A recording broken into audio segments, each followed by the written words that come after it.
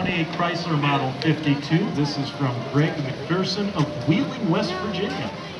All right, another look at the Chrysler, which we talked about, introduced in the 1924 calendar year.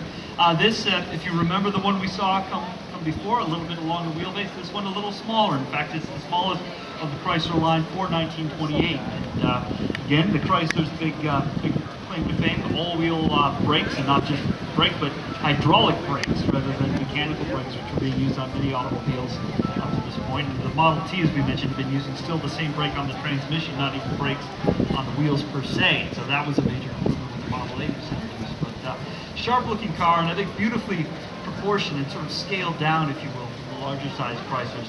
Factory price on this about $720. And I think it's very important to just take a bit and talk about the state of the industry at the time here, man. We're in 1920, a lot of companies are looking to expand. You start to see GM introducing companion brands around this time. The Plymouth brand is coming online. Even the smaller Studebaker has just added Pierce Arrow to their lineup. Companies are really trying to expand their market share, kind of go the General Motors route, a car for every person purpose.